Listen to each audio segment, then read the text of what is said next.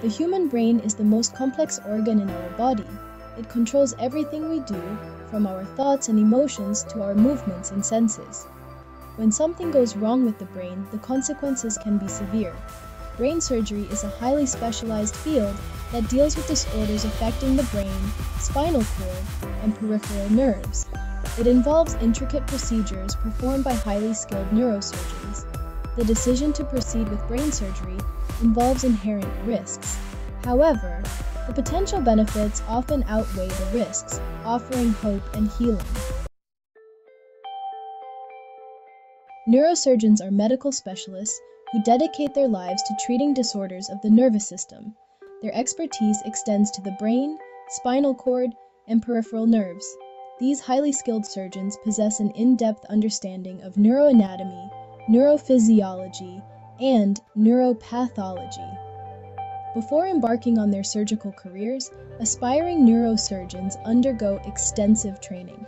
This includes 4 years of medical school, followed by a minimum of 7 years of residency in neurosurgery.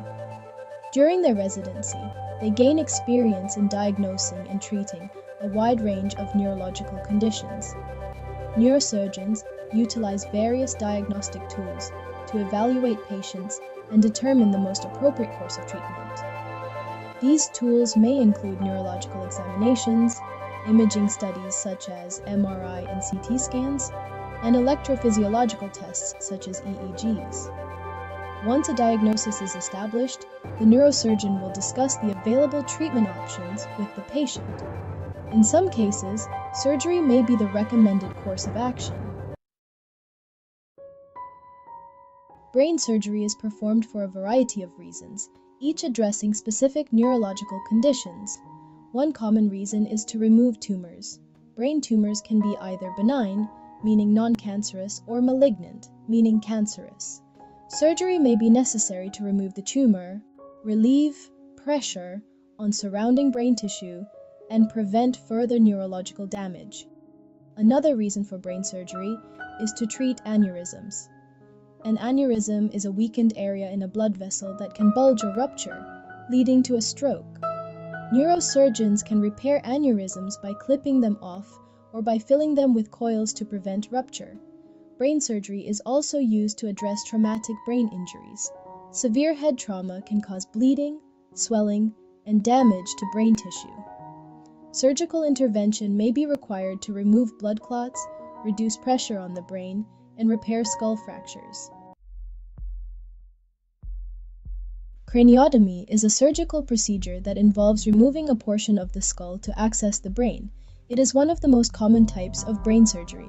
During a craniotomy, the surgeon makes an incision in the scalp and uses specialized tools to create a bone flap in the skull.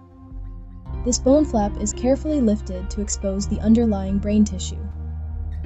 Once the surgery is complete, the bone flap is secured back in place, and the scalp is sutured closed.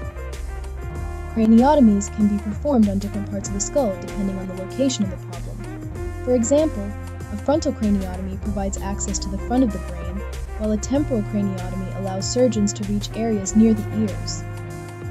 Technological advancements have led to variations in craniotomy techniques.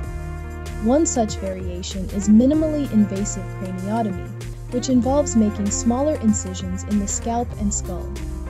This approach aims to reduce pain, scarring, and recovery time for patients. Minimally invasive approaches, endoscopy, and stereotactic surgery. In recent years, there has been a growing emphasis on minimally invasive neurosurgical techniques. These techniques aim to minimize tissue damage and reduce recovery times. Endoscopic neurosurgery involves the use of an endoscope, a thin, flexible tube with a camera and light source attached. The endoscope is inserted through a small incision in the skull or through natural openings, such as the nose or mouth. This allows surgeons to visualize and operate on deep brain structures with minimal disruption to surrounding tissues. Stereotactic surgery is another minimally invasive technique that relies on three-dimensional imaging and computer guidance. Prior to surgery, the patient undergoes imaging scans, such as MRI or CT, to create a detailed map of their brain. During surgery, the surgeon uses a stereotactic frame or frameless system to guide instruments to the precise target location within the brain. Stereotactic surgery is particularly useful for treating deep-seated brain tumors, arteriovenous malformations, AVMs, and movement disorders. Deep brain stimulation, targeting circuits for relief. Deep brain stimulation, or DBS, involves implanting electrodes into specific brain areas. These electrodes deliver electrical impulses to regulate abnormal brain activity. DBS treats movement disorders like Parkinson's disease, essential tremor, and dystonia.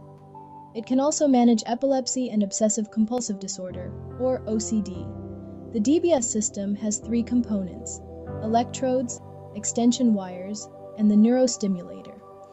The neurostimulator, implanted in the chest or abdomen, generates electrical impulses. Settings can be adjusted non-invasively with a handheld programmer.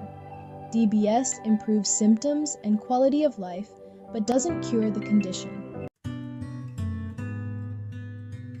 Risks and recovery. Navigating the post-operative journey. Brain surgery, like any major surgical procedure, carries inherent risks and potential complications. The specific risks associated with brain surgery vary depending on the type of surgery, the patient's overall health, and other factors. Some potential risks include infection, bleeding, blood clots, seizures, brain swelling, and neurological deficits such as weakness, paralysis, or speech difficulties. It's important for patients to have a thorough discussion with their neurosurgeon about the potential risks and benefits of surgery. The recovery process after brain surgery can be lengthy and challenging. Patients typically spend several days in the hospital following surgery, where their vital signs are closely monitored. Pain management, wound care, and physical therapy may be part of the post-operative care plan. The length of recovery time varies depending on the extent of the surgery and the patient's individual healing process. Some patients may require rehabilitation therapy to regain lost function or adapt to any neurological changes. Advancements and hope, a brighter future for brain surgery.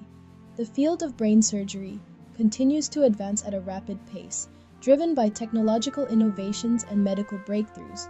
These advancements aim to improve patient outcomes, minimize risks, and enhance the overall surgical experience. One notable area of progress is in imaging technology. Advances in MRI, CT, and PET scans allow for more precise visualization of brain structures, enabling surgeons to plan and execute surgeries with greater accuracy. Another area of advancement is in surgical instrumentation. Robotic-assisted surgery, for instance, allows surgeons to perform complex procedures with enhanced precision and control. Minimally invasive techniques, such as endoscopic and stereotactic surgery, are becoming increasingly sophisticated, reducing tissue damage and recovery times. Furthermore, researchers are constantly exploring new frontiers in neurobiology and regenerative medicine. Stem cell therapy and gene therapy hold promise for treating currently incurable neurological conditions. Thanks for watching the video. I used AI to generate this video from the script which I had created to reduce the production time and also to understand the AI tools and prompts for creating video. If you liked this video, then please subscribe and like my YouTube channel, Everything from AZ, and watch my other videos. Thanks for listening.